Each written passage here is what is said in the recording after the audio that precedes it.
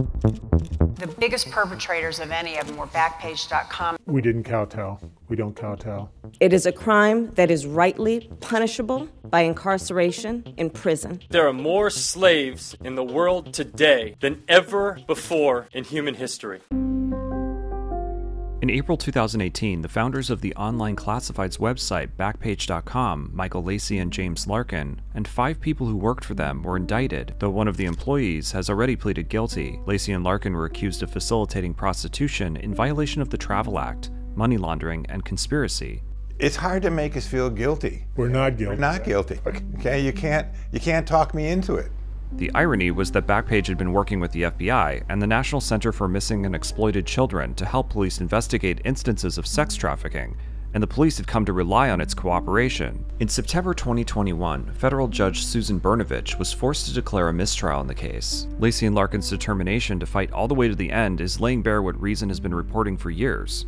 The government's case against Backpage is a house of cards. All along, the big argument between federal prosecutors and the defense has been, you can't try us for sex trafficking because there are no sex trafficking charges. Elizabeth Nolan Brown is a senior editor at Reason magazine. She's been covering the case against Backpage for years. These specific 6 defendants knew that their website was facilitating prostitution and conspired to encourage that.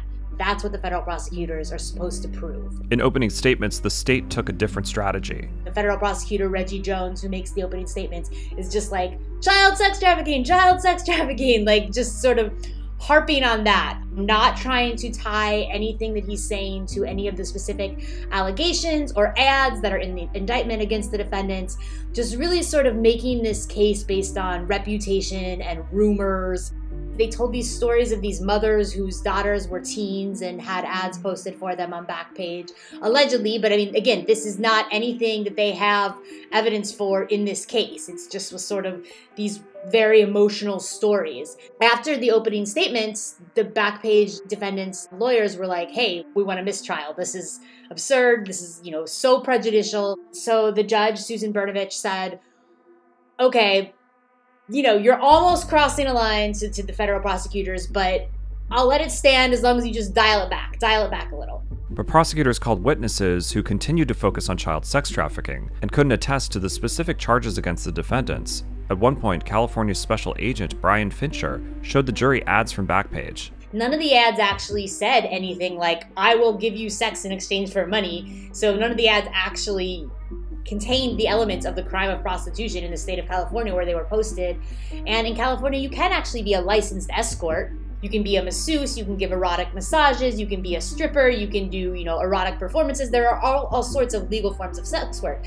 Not only was there no evidence that the defendants actually knew about these specific ads, but there was no evidence that illegal activity sprung from these ads. In another instance, the jury heard from a doctor named Sharon Cooper, who works with sex trafficking victims and often testifies in government cases. So she got out there and she testified to a lot of terms that are very common in sex work ads, like 100% independent is a thing you would see a lot in escort ads online, which meant just not affiliated with an escort agency, an independent sex worker. And she got up there and said, no, that actually means that someone is trying to trick you into thinking that they're not a sex trafficking victim, but they actually are.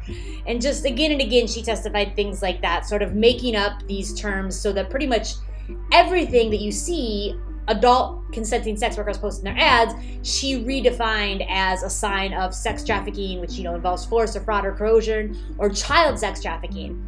And eventually, towards the end of her testimony, she said, when the defense was questioning her, they asked her about sex work, and she said, I don't use that term, I use the term sexual exploitation, and sort of went on in that vein, making clear that she does not actually think you can be a consenting sex worker, So all of her testimony was very much conflating prostitution with sex trafficking and child abuse because she does not see a difference, and she admitted that. After Cooper's testimony, the defense called for a mistrial again. The judge said she would review the transcripts and make a decision in the morning.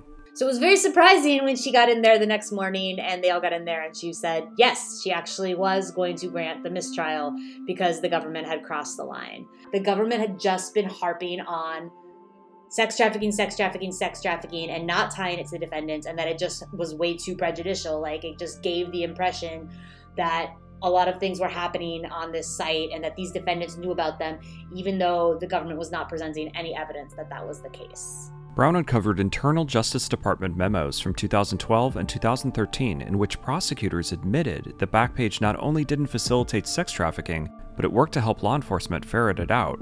These memos actually got brought up during the trial because during the opening statements and during some other statements that the prosecution made, they tried to say that Backpage did nothing to try and stop underage people advertising on their site or being advertised on their site, that Backpage did nothing to try and stop illegal prostitution from being advertised on their site. And these memos that Reason published a few years ago actually show that they did a lot. They're actually doing all of this stuff to rid their site of illegal content. And the prosecutors in these memos laid out just the great lengths that Backpage was going to in order to try and ferret out illegal content. They were obviously letting adult ads, letting sex worker ads go through, but they didn't want ads for children up there. They didn't want ads that, blatantly advertised prostitution or anything like that.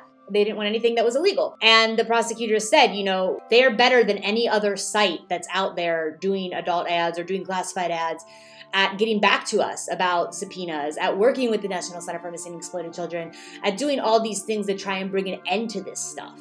The judge wouldn't allow the memos to be used as evidence in front of the jury because they were given to the defense by mistake and were an internal work product. I'm really glad that we were able at Reason to bring these memos to light because I think they're really important for people to see that while federal prosecutors and attorneys general were saying one thing in public, they were writing another thing privately that was very, very different.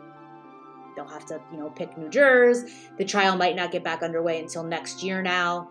And the defense attorneys are pushing for, a total dismissal of the charges now. Brown says that's unlikely, though a hearing to determine the next step in the case is scheduled for October 5th, 2021.